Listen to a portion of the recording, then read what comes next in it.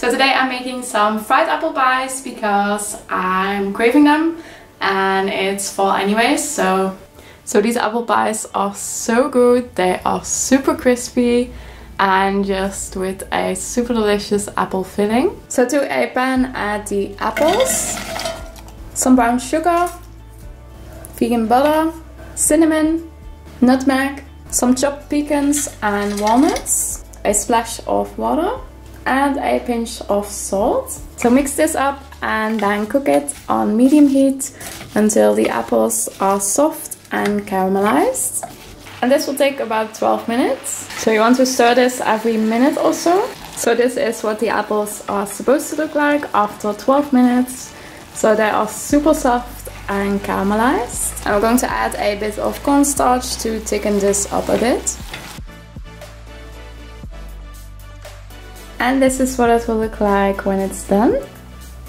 So I'm using some store-bought puff pastry for this, and I'm just letting the pieces thaw a bit before using them. And I'm just letting the apple mix cool a bit in the meantime. So the easiest way to fill these is by leaving the puff pastry on the little sheet of parchment paper that they come on, and then cut them not in half, but just a little to the left, so that the top part is a bit wider than the bottom part. And then fill them, flip that piece over, and then peel off the parchment paper or whatever it is.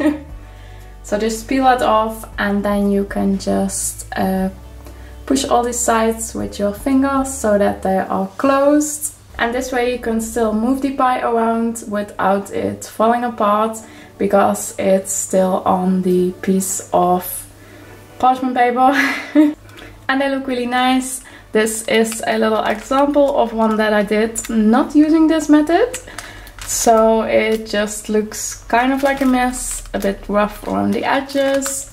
It doesn't really matter when you fry them, but I don't know. And the other method is also way easier, I think. So you want to freeze the pies for about 20 minutes just to let them firm up a bit before we're frying them. So when it's time for frying, you want to heat up some oil. So I'm just using some vegetable oil, and I'm going to heat that to about 180 degrees Celsius. I don't own a thermometer, so you can test if the oil is hot enough by either adding a piece of leftover puff pastry in, or you can add a wooden spoon in. So as you can see, the bubbles start to form around the spoon, and that means that the oil is hot enough, and you can add the apple pies in. And I'm frying the apple pies one by one for about 5 to 6 minutes until they are golden brown and crispy.